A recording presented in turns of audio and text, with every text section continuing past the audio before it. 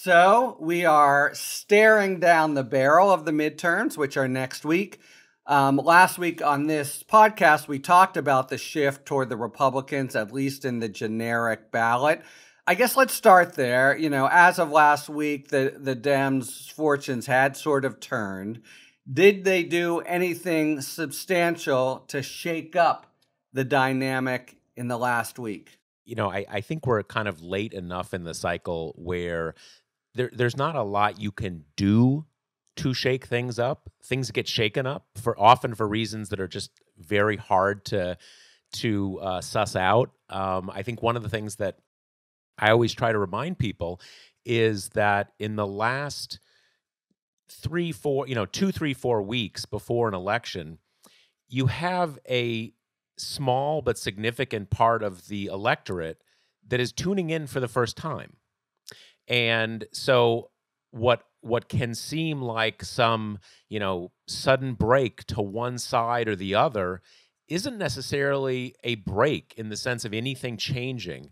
It is a portion of the electorate just kind of dialing in to the election. That is a, relatively small part of the electorate kind of at this stage in our politics. But by definition, it's the people who are up for grabs, right? The people who've been watching constantly for the last year, they're committed. So I'm not sure that. I mean, I think there are things that the Democrats did not do earlier that they are paying some price for. But my read is we are in that stage of the campaign where it's just sort of a sprint, and I'm not sure that anything either side is doing in an overt political sense is making that big a difference. So let me just ask to follow up. I mean, that suggests that actually there, and it's always been a sort of electorate on a nice edge, that there may be people not through any strength or discovery of either party who will still be in play because they're just checking in. I wonder, Susan and Joe, if your thoughts about that, and if I can just put a finer point on it, do you consider, as it strikes me, maybe the White House does, that the House is now out of reach? Well, I mean, I think Josh's point is an excellent one, about the sort of, by definition, anybody who's undecided in this climate of, people having pretty fixed views might, have less focus on politics to begin with. The converse is also true, though, which is that there's so much more early voting and mail-in voting. There are millions of people who have already cast ballots. And so the premise of a late surge is also, or a late change in message by the parties. And you see stories every day this week that our Democrats will now focus on this, or, Biden is now making a last approach to talk about Social Security and Medicare. Well, that's irrelevant to the millions of votes that are already one way or the other now accounted for. So, I think it's really almost a voting period that we now really have in the United States as opposed to a voting day, which doesn't necessarily cut in favor of either party. I would point out, as to the more general question about, well, is the House just out of reach for Democrats? Let's put it this way, that were Democrats to keep the House at this point, that would be a significant upsetting of the expectations game, certainly. Yeah, I mean, I'm probably less in the doom and gloom group for Democrats, and I'm the only partisan on this call or professional politician. I think there's so many variables in this race that it's really hard to understand who's going to vote. And the variables are the Dobbs decision. How much does that motivate people? The attack on democracy. That is the number one issue among Democrats in the state of New York.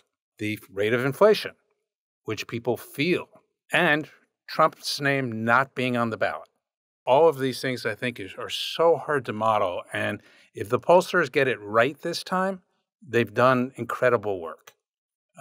The track record of the last few elections has not been incredible.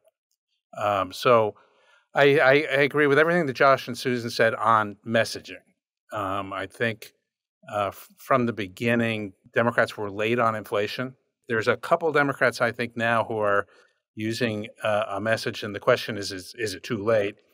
that I think could work, which is that culture wars, banning abortion does nothing to impact inflation. Getting rid of gay marriage does nothing to impact. But that's very late in the game. And whether that will have an impact or not, I'm skeptical of. But the only reason I'm not willing to, go to the top of a tall building and jump off at this point is I don't know who's going to vote. I worry. I mean, I'll make a broader point. Every election we have, somebody says it's the most important election in the history of our country. Now, that can't possibly be true. But I think this might be the most predictive election that we've seen about where the country is going. You have a very short-term economic pain that people are feeling versus very fundamental rights. The right to have an abortion, the right to have your vote counted, for democracy to mean something. And I think if inflation overwhelms those two fundamental issues, and we have people like Dr. Oz and Herschel Walker in the Senate, that is a big step towards the failure of democracy. We've seen many steps already, former President Trump being sort of the instigator, but that would be, for me, that would be a takeaway from, I guess, what people are expecting, which is a big day for Republicans.